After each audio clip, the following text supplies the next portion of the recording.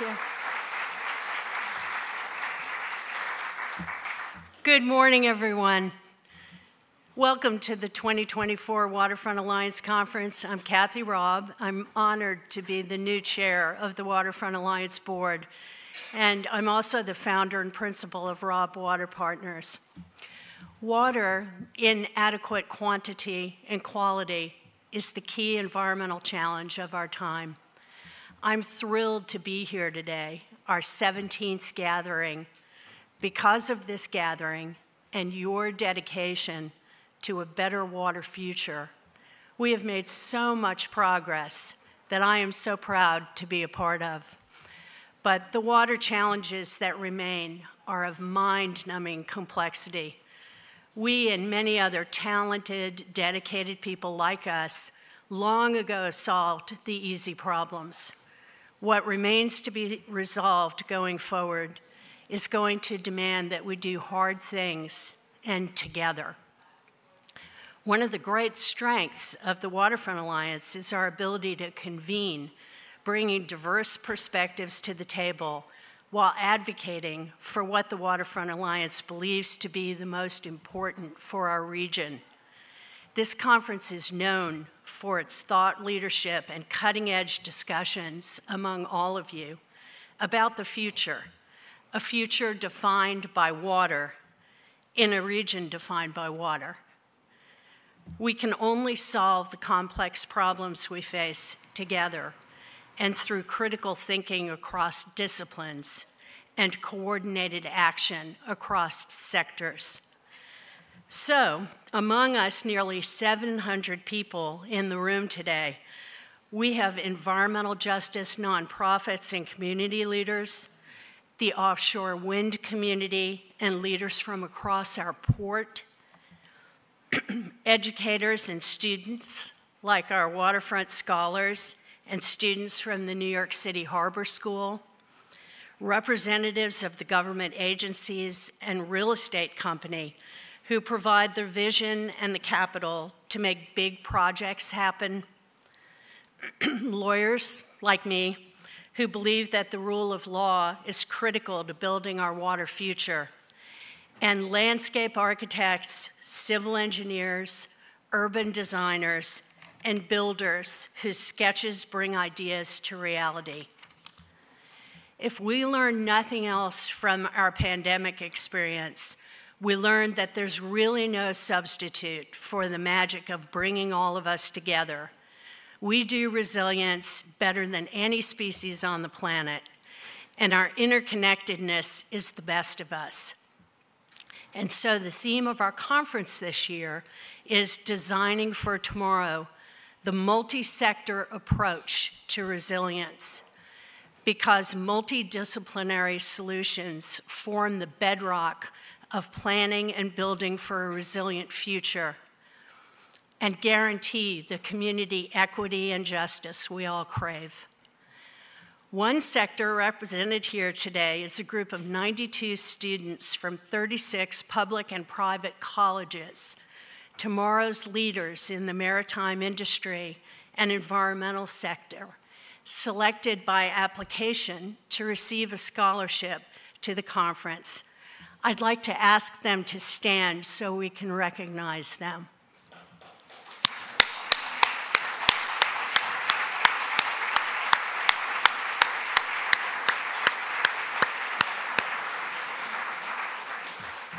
I hope you will seek them out and learn more about their pursuits today and how we can best support them.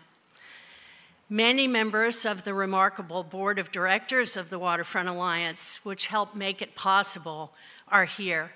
I ask that they stand and be recognized.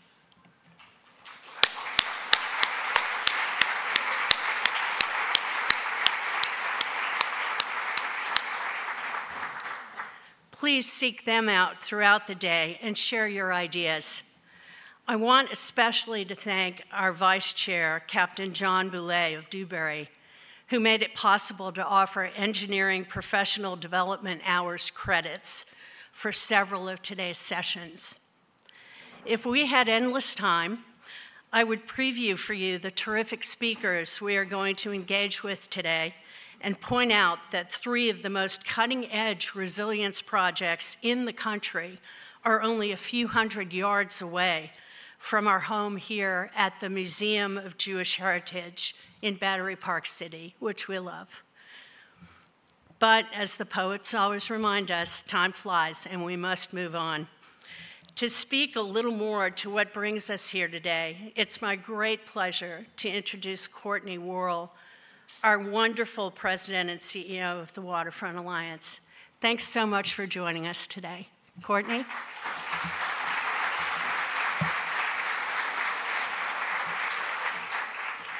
All right, thank you, Kathy. All right, I want to also, similar to Kathy, I want to express my gratitude to the work that all of you do. Your lives as professionals, volunteers, donors, or citizens, the choice for a better future, a more resilient future, a future that can give us hope and a sense of possibility as we face climate change, one of the greatest challenges humanity has faced. Our partners and sponsors are in it with us and with all of you, and we want to thank them for making this event possible. First, New York Cruise Lines. Last night was amazing. Thank you for the boat. We presented the first Dr. Edward Williams Waterfront Champion Award to the exceptional organizations, Regional Ready Rockaway, South Bronx Unite, and Rob Markuski, environmental science teacher at the New York Harbor School. Our Commodore sponsors, thank you, Red Hook Terminals and Battery Park City Authority, and Waterfront Alliance member Mike Stamatis deserves great recognition for their overwhelming support of the Waterfront Alliance and for what each of you is doing to combat climate change. To our captain-level sponsors, AECOM, Arcadis, Attentive Energy One, Dewberry, Equinor, New York City Economic Development Corporation, Stantec, and Vineyard Offshore, thank you for all that you do. Check out the sponsors and the materials they've supplied in the digital tote bag, and you'll have a chance to connect with them through the day. It's been a great pleasure to, over the year, establish the Waterfront Corporate Council. Thank you all for being in the Corporate Council this morning at the breakfast. I want to recognize Atlantic Shores Offshore Wind, Community Offshore Wind, the Durst Organization, Vineyard Offshore, CAC Industries, Hornblower Group, AECOM, Con Edison, Dewberry, Red Hook Terminals, and Scape Landscape Architecture for their dedication and commitments to sustainability and climate resilience. I want to reinforce, as I do each year, that this conference takes sustainability seriously. We have minimized paper. Please find the program and everything you need to know on the conference app or mobile site. Signs and more are printed on recyclable materials or reused from last year. And we are not using plastic name badges. My huge pet peeve. Don't use them, folks. All right. So you can return your badge and lanyards at the end of the day, and we will reuse or recycle. Catering is fully vegetarian, and you won't find individual plastic water bottles or juice bottles anywhere. And the closing reception this afternoon, straws and napkins only upon request. I want to make a request to all of our partner organizations, corporations, businesses, and nonprofits here today. Please make a commitment, as the Waterfront Alliance has done, to host more sustainable events. It's not that hard. The extra costs are relatively affordable, and if more of us commit, the cost will go down. With few, no more plastic at climate events, folks, or any sustainability events. With few of us traveling here, very few traveling by plane, the carbon footprint for this event is very small, but we walk the talk with the good practice of offsetting the conference with a donation to Green Wave, an ocean regenerative farming NGO, putting back what we've taken out through our travel, energy use, and materials.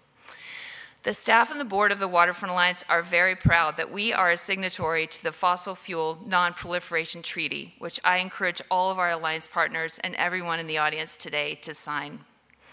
And lastly, for our professionals, CEUs from, so this is the housekeeping part of my speech. CEUs from AIA and ASLA are available for all sessions, and PDHs, as we mentioned, thanks to Dewberry, are available for select sessions. So look for the sign-up sheets by the name tag table and make sure to sign in for every session you attended. One last announcement, a schedule change. Measuring Climate Resilience will now be held at 11 and Resilience Hub at 2 o'clock, so those two have switched. So look for that or ask any staff member if you have any questions. Okay, so with that, I am thrilled to announce our conference's keynote speaker, Jessica Grannis, a senior advisor at the National Oceanic and Atmospheric Administration. Her focus is on implementing NOAA's Inflation Reduction Act programs, and she has an illustrious career at the National Fish and Wildlife Foundation, the National Audubon Society, and the Georgetown Climate Center at Georgetown University Law Center. We are so honored to have her with us. So welcome, Jessica.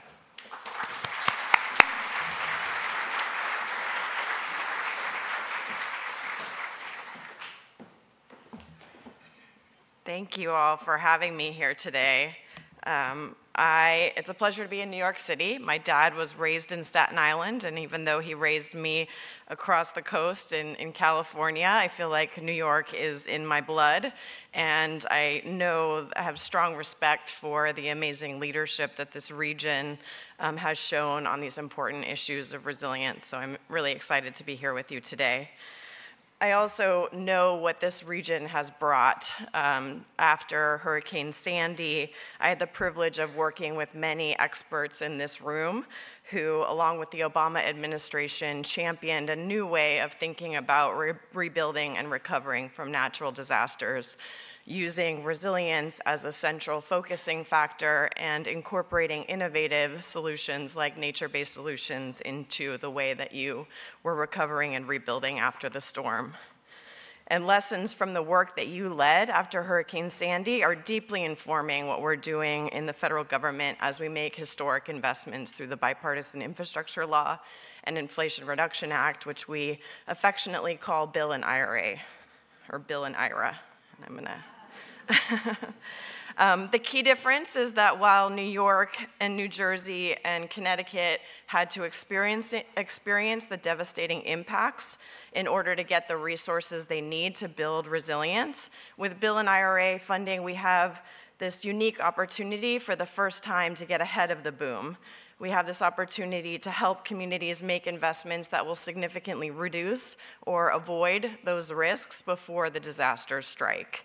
And as this image makes clear, and as you all know, this work is more important than ever. Last year, we broke the worst kind of record with $28 billion disaster events. More frequent, intense flooding, heat waves, wildfires, and droughts are increasingly damaging homes and businesses, and sadly even claiming lives across the US. That's why we at NOAA are leaning in on this huge opportunity we have with the $6 billion in funding we received through Bill and IRA. Three main priorities are driving how we at NOAA are deploying these historic resources. First is building a climate-ready nation. We know that providing the critical climate data, services, and resources that practitioners need to understand, prepare for, and implement solutions to reduce their risks are critical to the work that you all are doing. Second is supporting work to advance the environmental stewardship of our ocean and coastal resources, while also ensuring that we're supporting the important economic development that these resources generate, which we call our new blue economy. And last but not least is centering equity in everything we do. We know at NOAA that climate change is a risk magnifier. It worsens long-standing inequities experienced by frontline and overburdened communities. And through recent equity statements and equity roundtables, we're listening. We're ensuring that our funding opportunities are prioritizing investments that will meet the needs of those communities and groups that are being hit first and worst by the impacts of climate change. Bill and IRA has been a game changer. It has supercharged our ability to invest in our nation's infrastructure, resilience, and our competitiveness. So what are we doing with these historic resources? We're investing more than $4 billion in building climate-ready coasts. This includes supporting resilience planning and capacity building in state and local governments and tribal communities and territories. It includes restoring habitats and implementing nature-based solutions that are going to reduce risk to communities. It includes training the climate-ready workforce to make sure that we all have the skills and resources and expertise needed to take on this incredible challenge, and catalyzing private sector investments in climate resilience. We're also investing more than $1 billion to improve our ability to provide the critical climate, weather, data, services, tools, and resources that practitioners need to build a climate-ready nation. More than $1 billion is being dedicated to support efforts to rebuild sustainable fisheries, to promote environmental stewardship, and ensure that our fisheries are climate-ready and they have healthy habitats to sustain themselves. Finally, another $500 million is going to NOAA assets and infrastructure that supports communities across the country, and $40 million is going to ensure that we have the ability and capacity to quickly permit the projects that are important to your communities, so helping you implement those nature-based solutions and those offshore wind projects that are so critical to solving this crisis. So what do these investments look like in the ground? In the first 2 years, NOAA has awarded more than $1 billion to support nearly 200 projects around the country that rebuild and restore coastal habitats and support resilience in communities. Some of the examples pictured here, so I'm going to go clockwise from the top left. In the top left is Rye, New Hampshire, where we're supporting an investment to upsize key tidal culverts, which will improve fish passage, enhance salt marsh habitat, and reduce flooding and erosion in communities while protecting roads, properties, and businesses. We're removing dams in places like Massachusetts and Connecticut to increase access to healthy habitat for fish while also reducing downstream flood risk for communities. We're restoring urban stream corridors in places like Jacksonville, Florida, to restore healthy riparian habitats, improve water quality, reduce flooding, and create recreational amenities in underserved areas. We're restoring critical riparian habitat in areas like Pescadero, California, to restore historic salmon runs in places where salmon was thought to be extinct, while also providing year-round water access to farmers and reducing flood risk in a community that was devastated by historic storms last year. And then finally, we also have projects here in the region, including efforts to restore protective oyster reefs in places like the Great Bay Estuary in New Jersey, to restore salt marsh habitat in Jamaica Bay, and to restore healthy dune habitat in places like New Jersey and the Rockaways. But across all of these projects, we're seeing that partnerships are key to being successful. So that's why it's so exciting to be in this room, to see so many different people working on resilience across so many different sectors and disciplines. All of these projects involve state and local officials working with federal partners, tribes, nonprofits, transportation agencies, universities, and others, bringing different disciplines to the mix. And just like this room, we know it takes a village to build resilience, so thank you for what you do. But these are just a few examples of our bill and IRA investments. Across all of our projects, the location, the project type, the communities may differ, but the takeaways are always the same. These dollars are saving lives and livelihoods, they're revitalizing communities, they're protecting people and habitat for generations to come. Similarly, on the Climate Ready Nation front, we're working on many important products and services that practitioners need to help them better understand their risk, make informed decisions, and take proactive measures to adapt.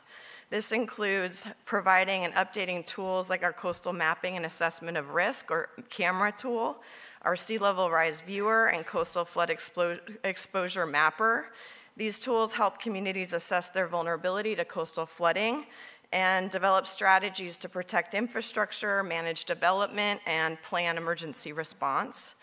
NOAA is also investing to update our precipitation frequency atlases that developers of critical infrastructure use to plan and design infrastructure to account for changing precipitation patterns.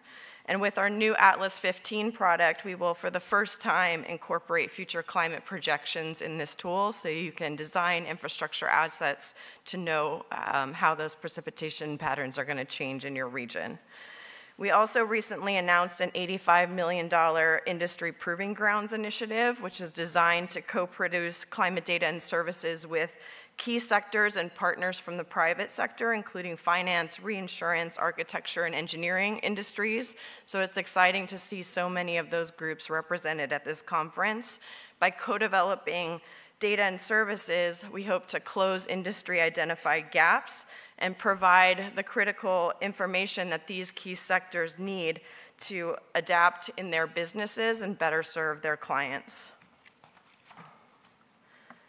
Then finally, we're working to ensure that we're integrating equity into delivering the tools and resources needed to meet the needs of all communities. We recently released our Equitable Climate Service Action Plan, which lays out a plan for addressing longstanding and system disparities in access to resources. So that's also a huge priority for NOAA. But we're not done yet. So up next for our IRA programs, later this summer, we will be announcing another $1 billion in awards, $575 million in awards through our Climate Resilience Regional Challenge program, which was a competition designed to support transformational regional scale approaches to building climate resilience, like this region showed us how to do after Hurricane Sandy. Another $50 million will be announced shortly through our Climate Ready Workforce program. These awards will support efforts to train and place workers in good jobs in climate resilience fields, because we know that we need that expertise in the workforce. And later this year, we'll be announcing $55 million in funding to support ocean-based climate resilience accelerators, which are designed to start up new businesses and catalyze private sector investment to develop new and innovative products and services to support coastal resilience work around the country. We also, through our first year of bipartisan infrastructure law programs, saw $3.3 billion in unmet need through our first round of programs. So we're using $500 million in IRA funding to supplement those bill programs that I'm going to talk about right now. So with $555 million, that will be combined with bill funding to support high-quality projects that we wouldn't otherwise be able to support with bill funding alone. So at the top here are our list of bipartisan infrastructure law programs. These were laid out in the statute as to what NOAA was to support with that approximately $3 billion in funding. And starting at the top, the National Coastal Resilience Fund is a partnership that NOAA administers with the National Fish and Wildlife Foundation. They're currently in the midst of their 2024 competition and will expect to announce awards in October. And this program will have another round of funding that will be opened in 2025 in February of next year. With our Coastal Zone Management and National Estuarine Research Reserve programs, we recently announced $123 million in funding in Maine in April on Earth Day. And there will be another round of that competition coming later in 2024. And then over the coming months and over this summer, we will announce awards through our marine debris programs, transformational habitat, tribal and underserved, and hopefully our fish passage announcement will be out later this week. But we're not down. We have another round of funding coming with funding opportunities being released later in 2024 and early 2025. So get your projects ready, start building those partnerships, send us your good ideas, we want to fund you. Oops. So I want to conclude by providing some ways to learn more about these programs and to urge you to continue to engage with NOAA partners and others about the important work that you all are leading in this region. As you all know, investing in adaptation is just that. It's an investment. Every dollar we spend today will hopefully save us $6 to $12 in losses avoided in the future, not to mention the suffering that is caused when we're not investing in resilience.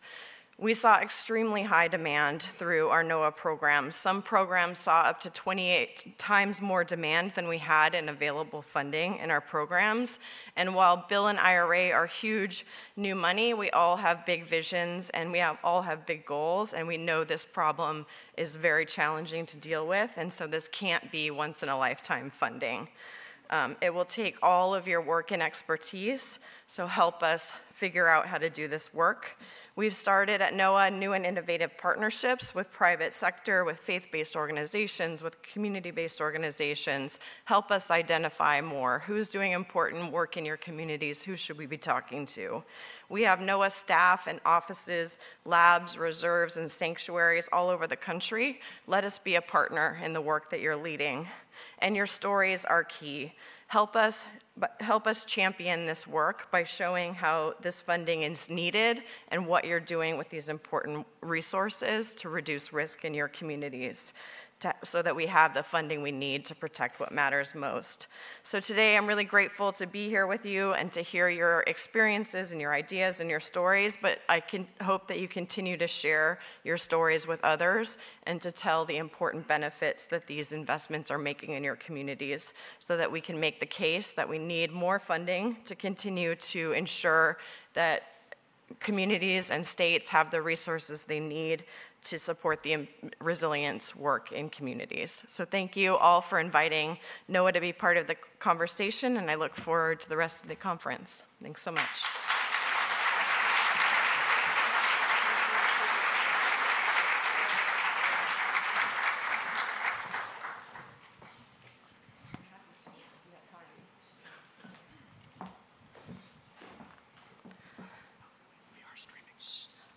So I think we're going to do Q&A. Okay. Any questions from the audience that I can? Oh, that helps.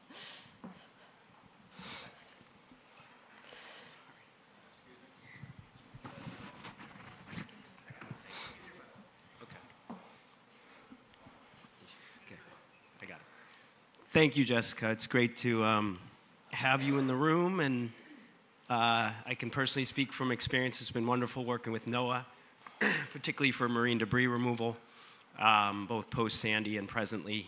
Shout out to Katie Morgan, your regional director here in the Mid-Atlantic region. She's been wonderful. So we're really focusing our sights on some of the opportunities, putting the partnerships together, putting together work sites. I think one of the big, I'll call it the elephant in the room perhaps, is you talk about future grant opportunities. We're looking at current ones right now. How much do you see the election that we're coming up on in November, for those who haven't heard about it, impacting some of the desire to push out the bill, the IRA, as the year proceeds past the election? It's critical. Rescission is a real and live concern for all of the federal agencies, so we are working very hard to make sure that we're getting this money out to really good projects so we can support the work that you all are doing on the ground. Rescission is live. IRA funding, is not time-bound, so we're working to get the bulk of those resources out this year. The bill funding will come continue to be apportioned over the next 2 years, so we're working to get those obligated in grants as well, but we will have additional funding opportunities. But yes, the election will be critical to making sure that we have resources to continue this work and to ensuring that we can spend the resources that were appropriated through these laws.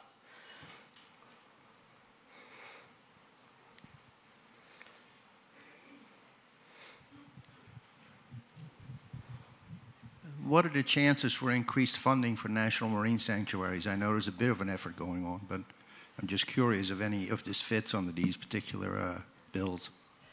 Yeah, some of the resources are being used to explore the creation and designation of new marine sanctuaries, including in Lake Erie. So there are resources going to sanctuaries designations in the Pacific remote islands as well as the Chumash sanctuary. So yes, that is part of NOAA's priorities, and I have not been following the budget appropriation cycle in terms of the sanctuaries funding for the next fiscal year, but that is a big priority for NOAA.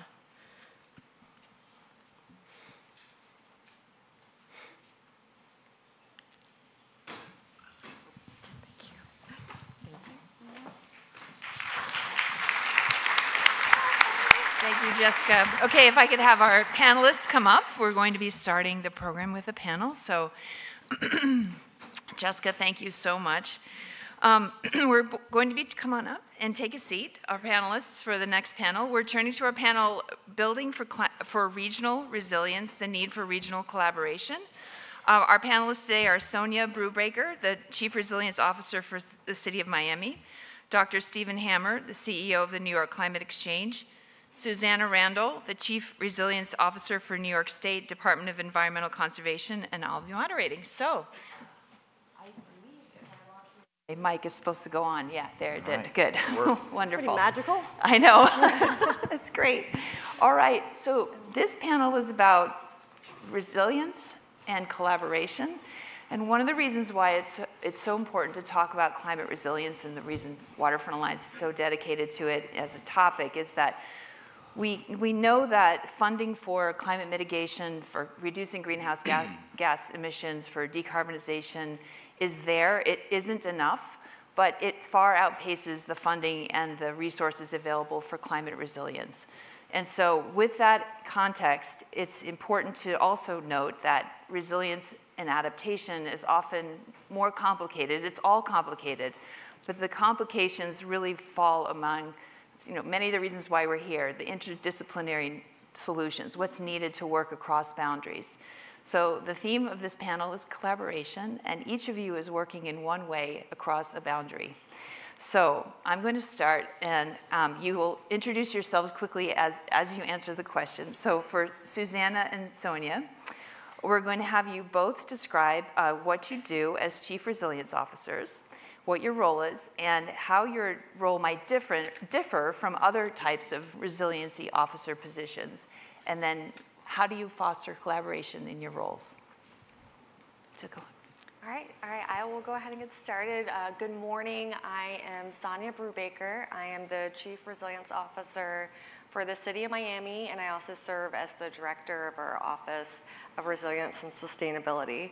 And this position is pretty new. Within the past 6-7 years, I was in the DC for about 20 years, most recently at the U.S. Environmental Protection Agency, and I saw that this work was getting started, and I wanted to be there on the ground, on the local level, getting the work done. So I moved to Miami about 2 years ago, and in this position, I really spearhead and share resilience expertise kind of across the city.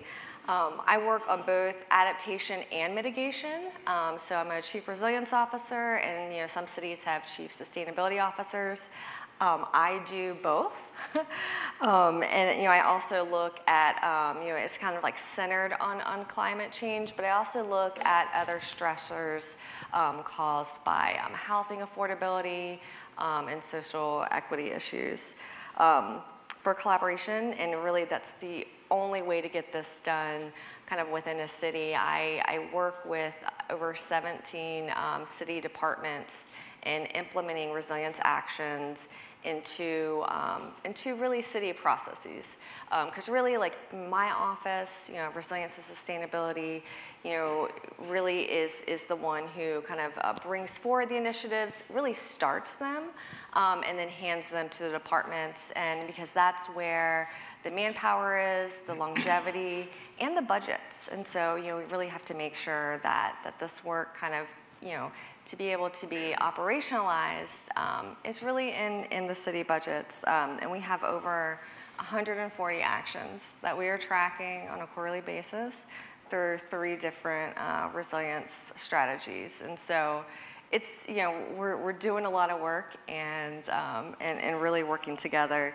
And really the key, I think, to it being successful and having the collaboration work was to have all of those departments and everybody at the table as we were developing our strategies.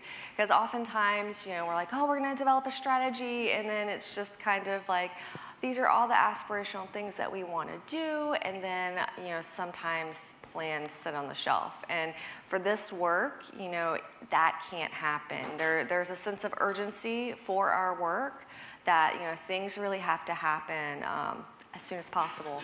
And so to have everybody kind of on board and to say, hey, these are the things that you're already doing, and these are the things that we need to kind of expand and explore and really kind of strengthen and know how to speak the language that they're dealing with every day is super important. And kind of to sustain that, I hold monthly resilience action group meetings like in our city where all the departments come and kind of we share kind of our progress on these actions. And so that's the collaboration I think within the city. Also, I collaborate with our county, so there's a chief resilience officer for the county that I am in. Our state of Florida also has a chief resilience officer. And then even now, I think across states, just kind of meeting Suzanna and kind of learning about Suzanna's history and kind of her knowledge of Miami. I think that we're even going to be collaborating across states. So this is just such a small world, and we all need to be in it together. So we should share the inside secret there. I was born and raised in Miami, and so as a native Miami girl, we were chatting and preparing for this panel, and we were talking about the Miami River, which is, I had a very inspirational teacher in high school who was determined to find the spot in Biscayne Bay where fresh water bubbled up out of the bay as a spring where early mariners would come and refill their freshwater supplies.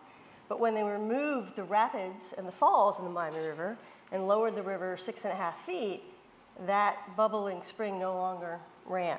So, the inspirational tidbits that I think, and for those of you who are still studying, take full advantage of the great professors and teachers that you have, because they are just a gem of inspiration as we move forward, and connection. That's really the theme is collaboration and connection, right, today. Absolutely. So my name is Suzanna Randall. I'm the Chief Resiliency Officer for the New York State Department of Environmental Conservation.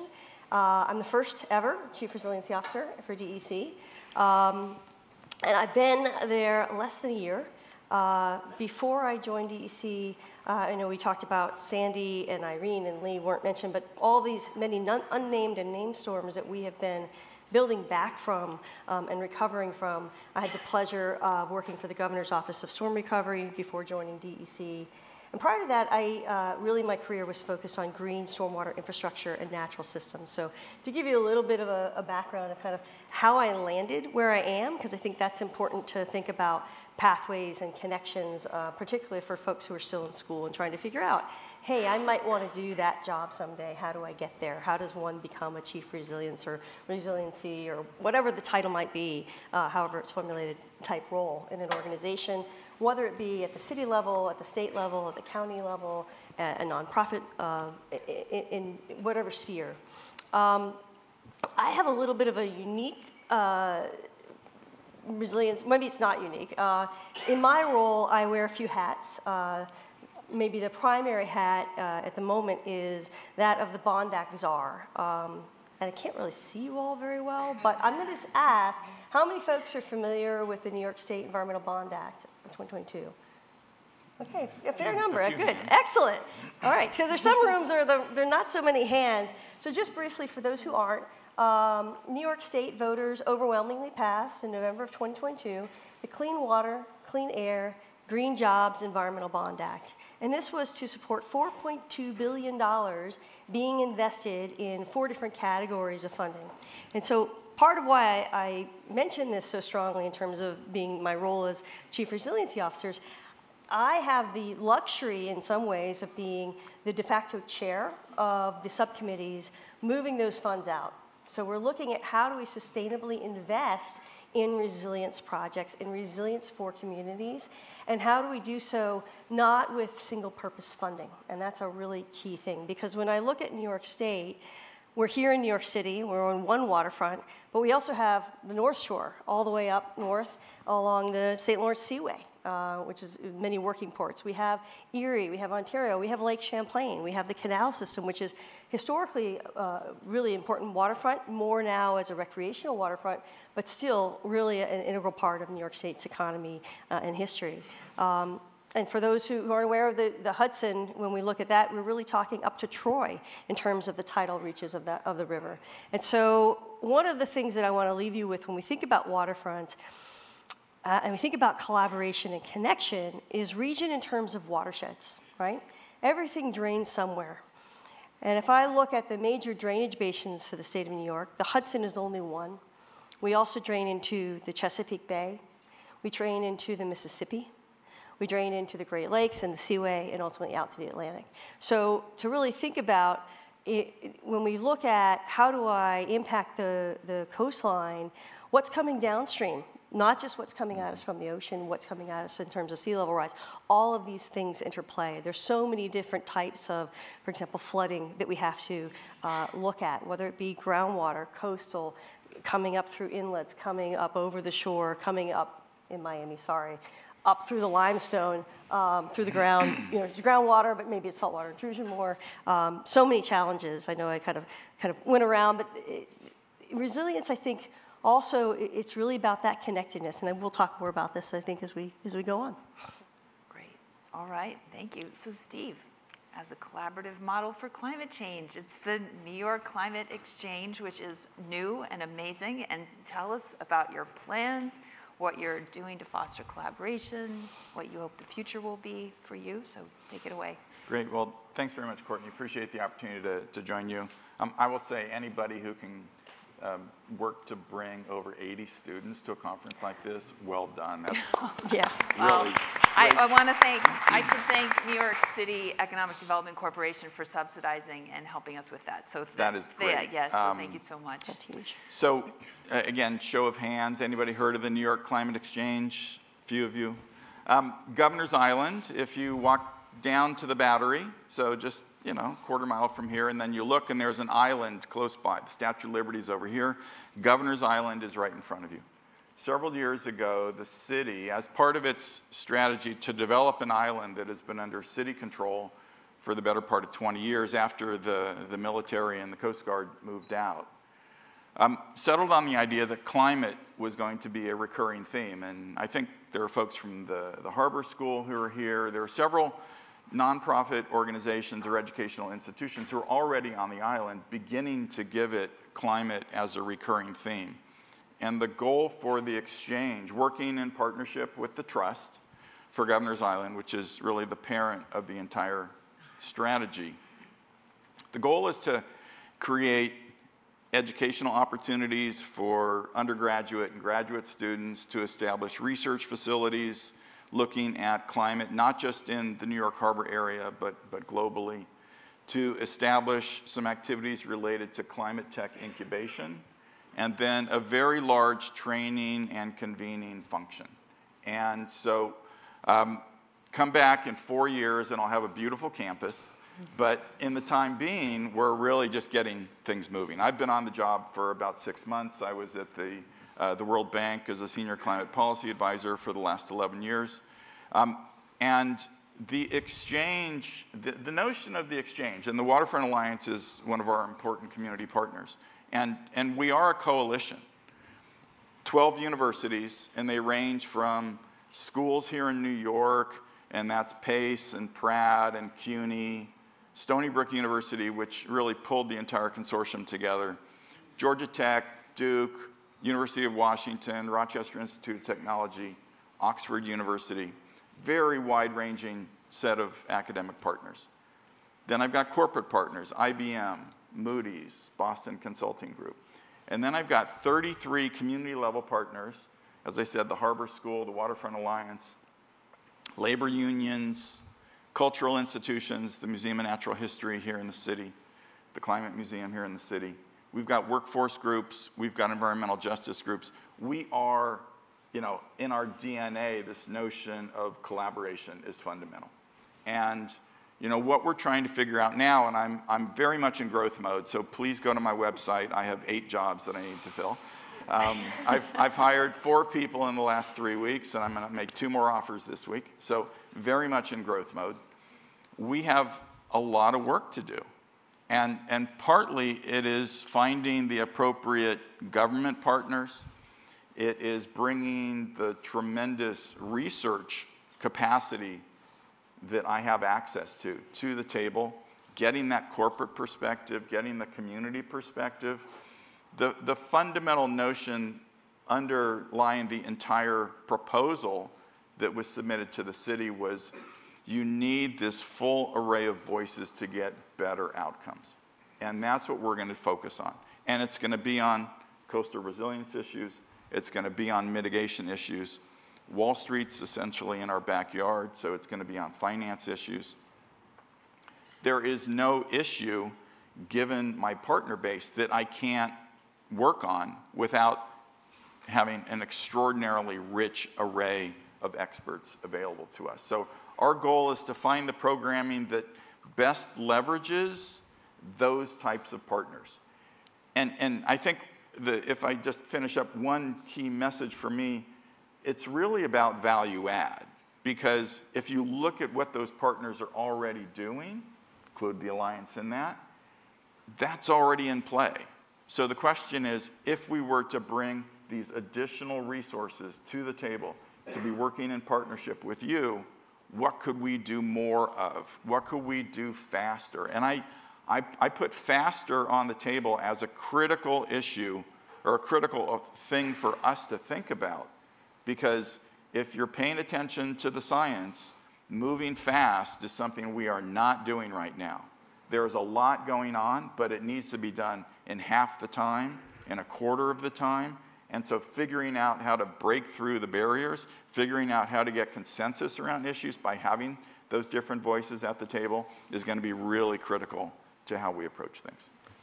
Great. All right, Sonia, how about if you tell us a little bit about the specifics of what's happening in Florida and Miami related to sea level rise, climate impacts, and then what are the strategies that you're implementing, and how do they align with some of the larger collaborations, such as the Southeast Florida Regional Climate Change Compact? Yes, so Miami is ground zero for climate change. The sea level is rising, and it doesn't matter what side of the aisle you sit on. You know, everybody says it, everybody knows it, it's a fact. It simply floods more than it used to. And it's actually accelerating. I mean, the projections show 2 feet of sea level rise by 2060. That is a lot. That is a lot of water, and it's actually, happening even faster. There's a recent article that was looking at tidal gauges at multiple different parts of the southern United States, and for Miami in particular, it showed 6 inches of sea level rise since 2010, and so that's even exceeding the projections. So urgency, urgency for sure. And it's not just, a city of Miami issue, it's also a regional issue. And it's something that, that the region has been looking at for some time. Back in 2009, 4 counties in Southeast Florida came together to say, hey, let's collaborate and work together on how we're going to address climate change, because in reality, it addresses kind of all of us. There are parts kind of within those 4 counties that are kind of lower level sea rise than others, and so people were thinking of future migration. People were thinking of how do we prevent displacement? How do we kind of sustain our economies? And so they came together on the Southeast Florida Regional Climate Compact, where those 4 counties kind of come together to make decisions.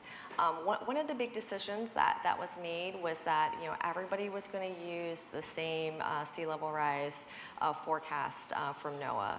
And so we're using the intermediate high, and we use that in all of our stormwater master plan updates. We use that in just any sort of kind of infrastructure projects, that we're looking at. We use that with our building departments, when we're updating code for how tall buildings need to be in the floodplain and things like that. And so that kind of regional kind of aspect was just so important. And from that allowed Miami-Dade County to then do a little bit more localized approach, which we call Resilient 305. 305 is our area code. So everything in Miami is something, something 305. so Resilient 305. And that kind of really, we were able to kind of come together and know that we could work together because that larger effort had happened. And really, we were each, the municipalities within Miami-Dade County, as well as the county, were going out for grant funding for resilience, and nobody was being successful. Because really, people don't understand that there are 3 Miamis. There's not just one Miami. There's the county, and that's, when you fly into the airport, you're flying into the county. Then there's the city of Miami, where there's all the culture and where you have dinner and sometimes you stay. And then you cross the bridge, and then there's Miami Beach, and that's what people quintessentially think of Miami. But really, we're different. We have all different demographics, challenges, but we all are dealing with climate change, and we need to solve that. So we came together as Resilient 305, and we were able to get a grant from the Rockefeller Foundation and the 100 Resilient Cities at that time, and really kind of form this partnership. So we were able to do that kind of from that larger county kind of regional, and so now our county. And then from that is how kind of the city of Miami is able to do our work, because from the Rockefeller grant, the Chief Resilience Officer position was created for the city of Miami. And so that's how we can do our work, and it's we wouldn't have been able to do it otherwise. There's so much to be said about that. That's a whole other panel, so I would love to explore that. All right, Suzanna, bring it back to New York and New Jersey and talk about regional collaboration. Where is collaboration happening between New York and New Jersey, or Connecticut, as the whole region? If it were present, what would be better, and what could we be doing more of and more quickly if there were collaboration, or maybe it's working great. So one of the things that I think is a strength that we have in New York is we have people working in resilience across the various state agencies, authorities.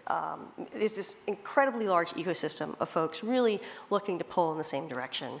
You mentioned Connecticut, the Long Island Sound. I saw some folks here from Sea Grant who have been really instrumental in that collaboration and that relationship, working between New York and Connecticut, working to advance projects in the Sound. And of course, New York, New Jersey, the list can kind of go all the way down the list. And I think, when we look at the harbor, we look at the harbor estuary, we look at the partnership with the Army Corps to look at alternatives, to try and figure out what makes sense, what doesn't make sense, what fits, what are the potential unintended consequences of our actions. And to try and, I think when we have a larger team or collaborative network of folks looking at and engaged in each of these options that gets promulgated from all the various efforts, and I'll talk about those a little bit more in a second. For example, the Army Corps, it allows us to dive deep, but then keeps us looking at the bigger picture. Because it's so important to not lose sight of, yes, we have to move fast, but we also have to move in a way so that we don't go down one path and go, oh, crud, we've just caused incredible adverse impacts over here that we didn't intend. And so it's, as we move forward, I'm going to use an example of dams and dam removals, and I was very excited to see the funding in Massachusetts and Connecticut. We would love some more here in New York.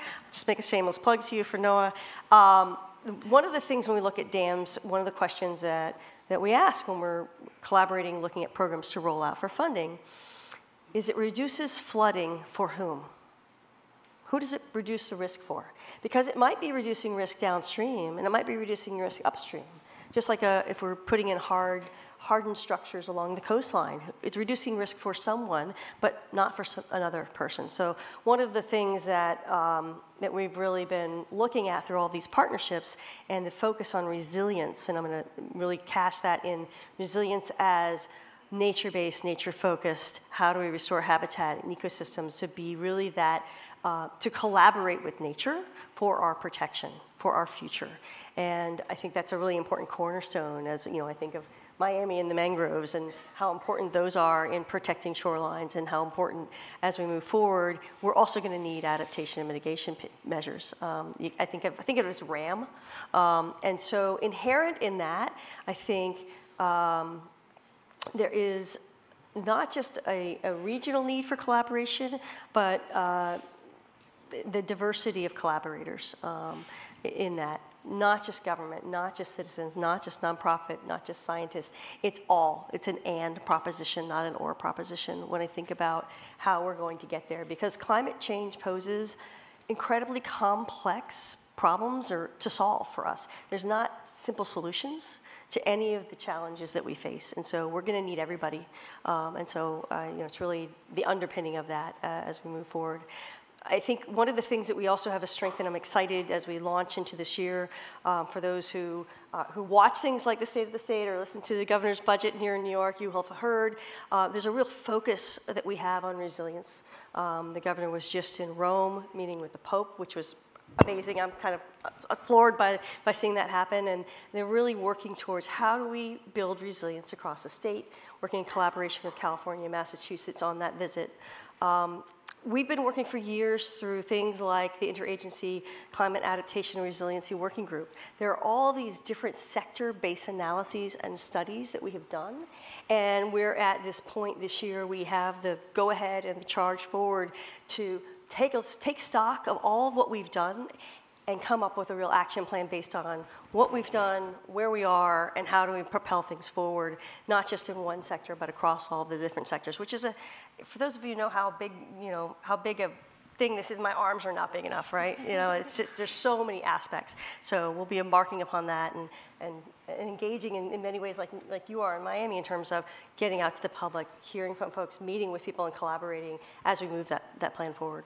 I just want to say the Rise to Resilience Coalition, which we spearhead, we took some credit for the governor's points about resilience. So excellent, just excellent. A plug for Waterfront Alliance there. And I would say there are so many people in this room who probably could stand up and take credit too with you, because it really is, it's about collaboration and partnership to really move the needle forward, and we're all in it together. Yep, exactly. All right. So we're going to skip the next question I was going to ask you just in terms of time, but I want to take it to you. And what do you think we really have to get right in the next 5 years? So I came from the World Bank. And, you know, one of the things, and I had been an academic, I had run different organizations, all focused on climate for the last 25, 30 years. And there's a ton of policy, a ton of good research, a ton of good ideas about what we do more of, and the challenge is this mismatch of when the money shows up, where the money shows up, whose money. If you think about, there's a lot of money available. We saw that during COVID. The climate world essentially looked at that with extraordinary jealousy because they were arguing that we've been saying we need access to these kinds of resources, but you know, it shows up for some other issue. And what is it that's actually going to drive that change? One of the important things that, you know, we're getting into very fundamental considerations of, again, what are individual obligations in terms of paying for remedies when your basement is flooding versus your insurance company? Or if that insurance company bails out in your neighborhood or your state, what are you going to do? What are the obligations of local government money to help fix the infrastructure? If you've got 2 feet of water that's coming your way, who's expected to pay for that? Is it local money, a state that no longer allows climate change to be included in you know, words on a page, or federal money? Wall Street, and there have been some, again, I've been playing in kind of climate diplomacy circles for a long time, figuring out how to unlock these vast resources that are available through institutional investors or through retail banks. different kinds of deal structures are required. And one of the things that we're going to be thinking very hard about is how do you get those folks to the table, figure out what it is that they need, and how do you structure deals, create new financing instruments via risk guarantees or other kinds of things that are, in some cases, readily available, just not employed in this place or in that place. The other big thing that we're going to come back to again and again is if there is this expectation that governments have to keep borrowing to do this. Because at some point, your credit rating is going to go down. At some point, your operating budget is being eaten up entirely through debt service. And in some parts of the world, and I'm talking more developing countries here, the proportion of available state resources to go to pay off massive debt levels, that is affecting their ability to invest. That is affecting whether they can make the investments that are going to keep people from going on the move. You talked about climate and migration. New York City's migration challenge that it's been facing in recent years, an unstated part of that equation is people on the move because of climate change in their home country. We don't talk about that yet. So finding the money to address these things, to address it here in the city, to address it at a statewide level, to address it internationally, it's a massive challenge and one thing that we're going to be spending a huge proportion of our time focused on. That's great. All right, so lightning round. I want you each to answer what keeps you up at night, but also what gives you hope and makes you feel energized. And if you have any small tips about collaboration, like in terms of coffee networking or something like that, if you want to throw it in there, that would be great. So let's go, Sonia. All right, so I would say hurricanes keep me up at night. Yes, particularly stronger hurricanes fueled by extreme heat. In Miami, we are actually having an extreme heat episode right now. We've had 4 consecutive days of heat advisories, and last year it was bad. It was tough. And last year was the first year that the National Weather Service for kind of Miami-Dade County did a pilot project to reduce the threshold of the ambient air temperature for both heat advisories and heat warnings. So reduced it from, for heat advisories from 108 degrees Fahrenheit to 105, and for warnings from 113 to 110. And we did have a couple of heat warnings last year. And in Miami, the temperature doesn't get to 100. It gets in the 90s. But when you factor in the humidity, that's a whole different ballgame, and that's what the heat advisory and the heat warnings, that they're more of like the feels like temps. And with that, the ocean got really hot too, in Key West, not too far from Miami, registered at 100 degrees. And so that was wild. And there was a lot of coral bleaching that happened. And it increases hurricane activity as well. And so the forecast for this year are lots of hurricanes, more activity, and Miami has not been hit by a really strong hurricane in some time, and it's all a matter of luck. And so I will keep my fingers crossed and do the great work that we do to try to reduce greenhouse gas emissions, to reduce sea level rise, to reduce flooding, but also to prepare in the meantime through more adaptation projects that are wedge verified. And so proud to say that the City of Miami has the first wedge verified project that was last year in the state of Florida in our Jose Marti Park for our adaptation improvements. And so kind of that gives me hope of being able to do projects like that while we're facing these really uncertain and very certain challenges. Great.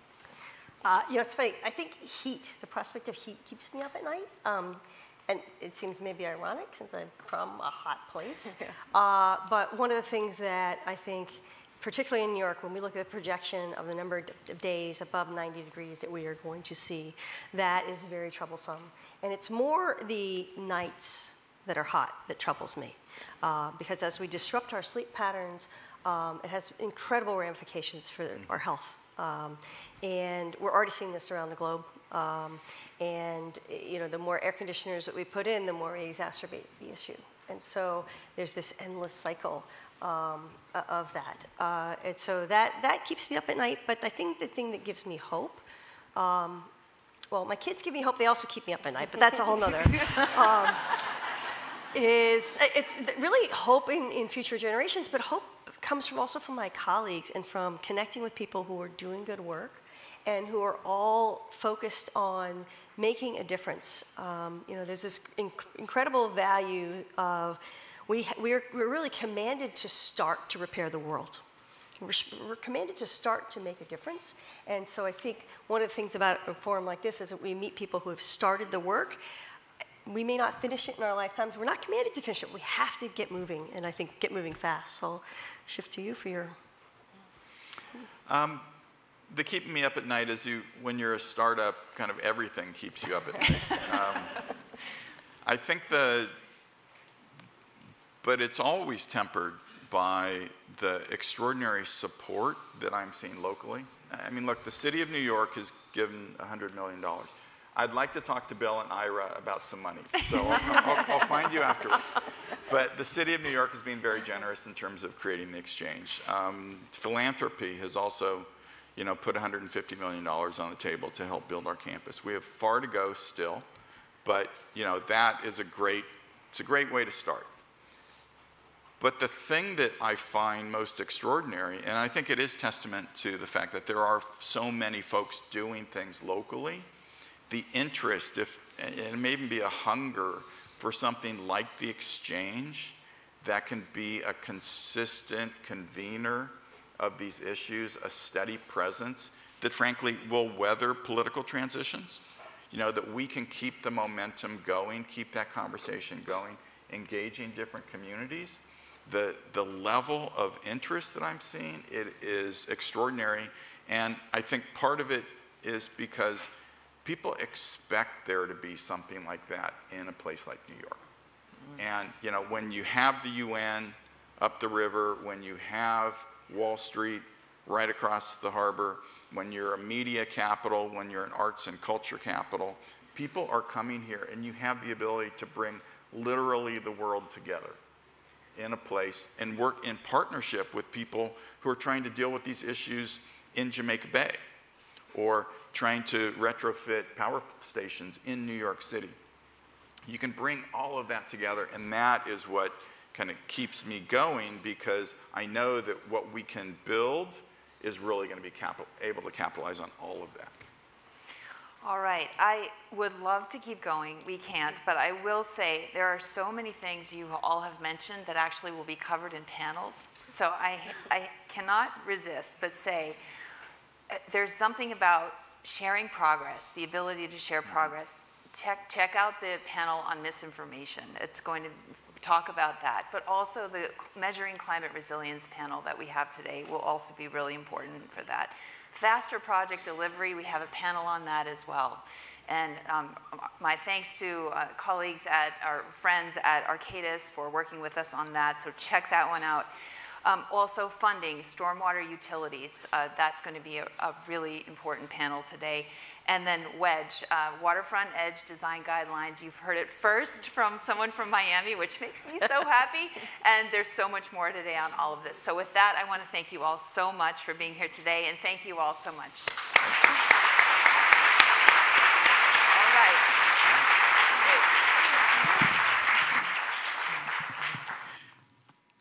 Tyler Tava is coming up to the stage for our next session. Yes. Great.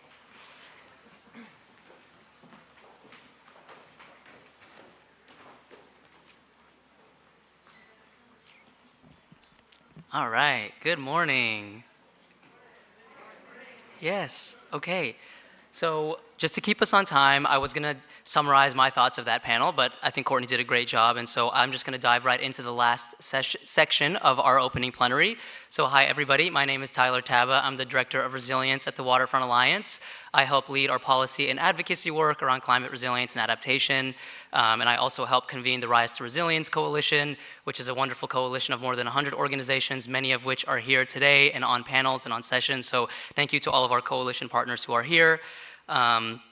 If you haven't seen already, we have a table outside that actually has Waterfront Alliance's 2024 policy platform out there. I would encourage everybody to check that out. And we also have our 2024 Rise to Resilience Coalition policy priorities on that table. And if there's anything that aligns with your work or any interest in partnering with us on any of that work, please come find us. We'd love to work with you. Steve was talking about coalition, and we're obviously an alliance, and so we really want to keep that conversation about collaboration moving forward. So to segue into the closing session, if you're a real Waterfront Alliance fan or Rise to Resilience Coalition fan, you know that we have spent the last 4 years working on passing flood risk disclosure legislation in New York and New Jersey that would require home buyers and renters to be given information about a property's flood risk and flood history that they might not have been able to access before. We had senators and assembly members at the conference last year to speak about this. We've had action alerts, we've had op-eds, we've had blogs. Does anybody know what I'm talking about? This was like the bane of my existence, so if you could like nod your head and acknowledge that, that would be great. Well, so prior to our advocacy, no such laws existed in New Jersey, and in New York there was a $500 credit that you could pay to a prospective buyer at the time of closing and actually opt out of disclosing the flood risk and history of the property. Yeah, crazy, right? Well, I'm really happy and proud to stand here today and tell you that is no longer the case, thanks to the advocacy of Waterfront Alliance and the Rise to Resilience Coalition. Yes. Too many people, really, too many people to thank for their collaboration and partnership on this. New Jersey Future, NRDC, Environmental Defense Fund, Center for New York City Neighborhoods, the New York City Mayor's Office of Climate and Environmental Justice, New Jersey DEP, so many people helped make this happen. And as of this year, that is now mandatory in both states, signed by Governor Hochul, signed by Governor Murphy. You will now have access to that very, very difficult to find information. So something as simple as disclosing flood risk history, that took 4 years to happen in New York. Believe it or not, there was fierce opposition to that. In New Jersey, it happened unanimously. It passed really quickly, so maybe we can just take a second to applaud New Jersey for their great leadership on all climate things. Yes, super underrated state. California and New York gets a lot of love, but New Jersey is doing amazing work on resilience and adaptation. So yeah, there you go. Okay. So we say this all the time at Waterfront Alliance, there's no single solution to the climate crisis. There's also, in that same vein, no single organization that can take this on. And so I thought Steve's comments about working in coalition was so great because we are an alliance of over 1,100 partners. Rise to Resilience is a coalition of more than 100 organizations. And so we are working together to figure this out. We're struggling together, we're succeeding together, and so I hope you'll consider joining us in that effort. So, now to transition, I want to move into our final segment for the opening plenary. For the next 7 or 8 minutes or so, I'm going to turn it over to Doug Parsons, who's the host of the America Adapts podcast. We're really lucky and happy to have Doug at this year's conference. If you have not listened to the podcast, it is a wealth of information and knowledge about all things climate resilience and adaptation. It's like literally the climate resilience and adaptation podcast, so we're really happy to have Doug here. And if you haven't listened, there's so many good sessions on all things that are relevant for the conference today, but also for many things that are probably relevant for your work outside of this. Doug is going to be speaking to Camila Fernandez, who is a graduate student at NYU Wagner Graduate School of Public Service, who was part of an awesome capstone team that worked with Waterfront Alliance to analyze the financial and economic implications of the flood risk disclosure legislation that passed in New York and New Jersey. So her capstone team worked with us over the winter and the spring semester, and I'm really excited for you all to hear a little bit more about some of their high-level findings. Lastly, Doug is going to be working his way around the conference today. He'll be here for the full session, and there will be an episode covering the full conference coming out next month. So if you see Doug around today, make sure to say hello. He'll be with us again at the closing plenary here on the main stage, so be sure to also stick around for that. And with that, I'll pass it over to Doug and Camila to come up to the stage, and thanks again, everyone.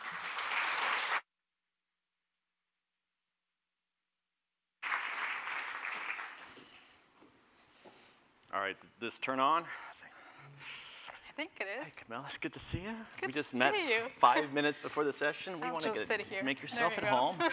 Well, thanks everyone. Thanks to the Waterfront Alliance for inviting me and us having this session. And this is the only thing between us and coffee break, but we locked the doors. So, and just cut me a little slack. I'm used to being in my pajamas by myself recording a podcast, and here I am in front of this huge crowd and with you. So just cut me some slack.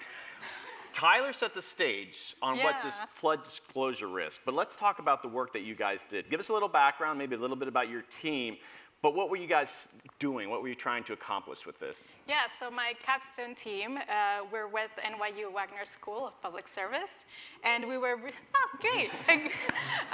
What we were trying to do is assess the economic impact of the flood disclosure law. So looking at cost avoided and also the financial benefits of this law for both homeowners and renters, and we were looking at New York and New Jersey.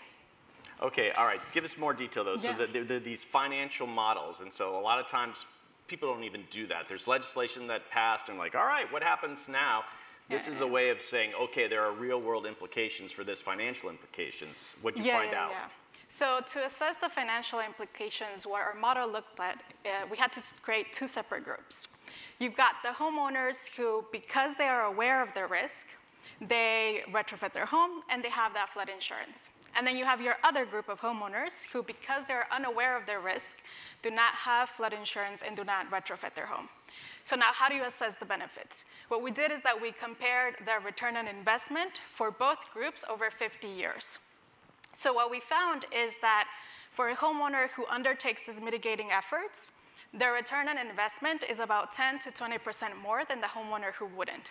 Now, that is good, but there were some nuances in those findings.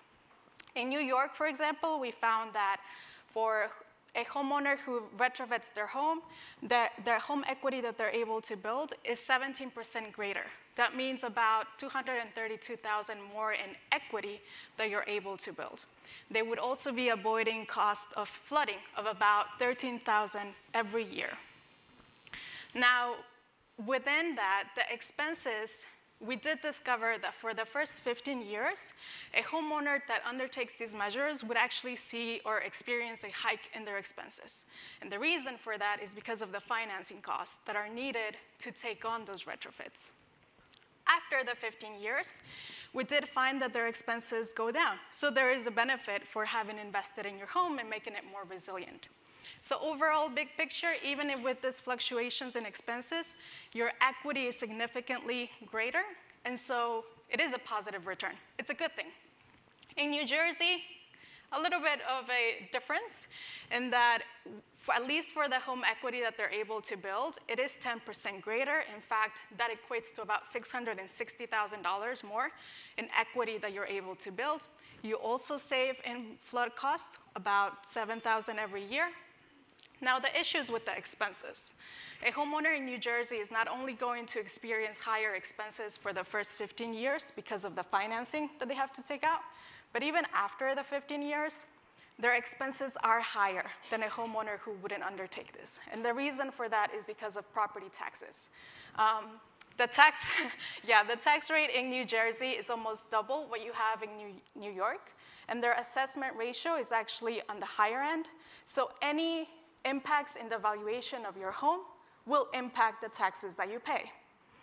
And so, big picture though, even if your expenses are increasing or they're higher than your neighbor, because your equity is so much greater, it is still a positive thing. But the thing that is making this model work or worth the investment is the home equity. Now, the nuance is that home equity in and of itself is not tangible cash. It's not something that you see in your bank account.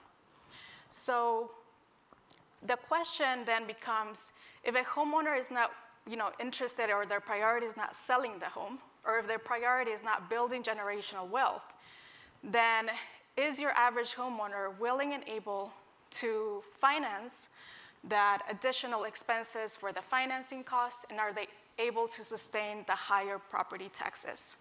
Because again, at the end of the day, home equity is not something that you see in your bank account, but the expenses of property taxes, you will see that impacting your wallet. I have all sorts of questions about insurance companies and that, but we don't have time for that. And so I want to, and I'm a Floridian too. I live in Arizona, and you brought a lot of Floridians to this event. My goodness. Oh boy. But talk about the recommendations that come out of that. You do this research, and then it opens up all sorts of new questions. And tell us a bit about that. I think a lot of our recommendations focused on behavior change, because at the end of the day, the flood disclosure law, what it is, it's information. It's informing you of your risk. But what you want is people to take on those retrofits or have that insurance. So how do you do that? So for us, I think one key thing is that to encourage homeowners to take on those retrofits, we do need flexible financing, either gap financing or like flexible financing to actually enable them to take on the retrofits, because right now the options that you would have available as a homeowner is a personal loan or a HELOC loan, which comes with a 10 to 15-year term loan with an interest rate of 9 to 10%, and that's on the lower end. I think right now you would see that on the higher end. So there is that need for flexible financing. The other thing is regarding property taxes. So in states like New Jersey, where it could potentially dissuade you from taking on these retrofits, I think it is important for local governments to consider tax abatements or tax incentives to encourage the homeowners to take on those retrofits. And at the end of the day, it is to the benefit of local governments, because the alternative of that is completely losing the homes and not collecting any property taxes at all. And I think that does need to be paired with very strong code enforcement. And I think the third thing is that our model not only looked at homeowners, it also looked at the risk the renters have. And I want to highlight that renters are very vulnerable. I think a lot of people brought it up that when you talk about renters, there's a variable that we need to discuss, and that there are significant racial and socioeconomic disparities. And so while there's a lot of research that goes into that, or that can talk about these disparities, just to provide an example, during the last hurricane here in New York, Storm Ida, there were 13 victims that passed away during that storm, and 11 of them were actually trapped in unregulated basement apartments in Queens and Brooklyn. And so we do recognize that there's a lot more that needs to be done in the space of environmental justice. But one key thing that could protect homeowners is renter's insurance. Now, renter's insurance is not typically purchased. And looking at our model, it would cost, again, this is over 50 years, so the average would be about $800 in a premium for New Yorkers, and about $350 for renters in New Jersey. Now, $800, $350 is not an insignificant amount, especially when you're talking about those that are most impacted are renters that are economically disadvantaged, or that live in economically disadvantaged communities. And so it is important for them to have access to low-cost or no-cost insurance programs. And that would require the collaboration of local governments and FEMA, for example, either to have those insurance programs be fully publicly funded or leverage private funding, kind of emulating the healthcare system, which is not great, but it does provide some it does provide some variety in pricing, so that renters could actually afford them. Okay, we're going to wrap this up here. The last question for you, and Tyler really set the stage. This was a big victory. I mean, I'm from somewhere else, and I know how hard it is to get legislation across the finish line. But what's next? What should Waterfront Alliance do? What are you planning to do? Are you going to stay involved with this? But sort of next steps, what's the next piece of legislation they got to ramp up and do? So is that part of this? I think some things that folks in this room can focus on is addressing some of those research gaps. I think one of the key things is assessing how resiliency retrofits actually impact the value of your home. Because currently you can find information on sustainability retrofits or solar or passive housing, but not so much on resiliency retrofits. In fact, even at a broader scale in the real estate market, you can find information on how a bathroom retrofit could improve the value of your home more so than a bedroom renovation. And I think that same level of detail is needed for resiliency, because that way advocacy groups can be more targeted in saying, this is the resiliency retrofit that would yield the highest level of protection and the highest level of return. And I think the second thing is, this I think is more of a limitation, but it will only come with time that it gets resolved, and that is that our housing market hasn't necessarily internalized the full cost of climate risk. And so what that happened, even in New Jersey, those counties that are more exposed to floods, their appreciation rate is almost double the rate of what you see at a national level. So what that leads to is an overvaluation of properties. And that could skew models like this. And so I think, again, it's only with time that we will really start seeing the market internalize those costs. But I think research that focuses on like what that impact would look like and what those costs mean, when exactly would the housing market start to internalize this cost, I think that's super insightful.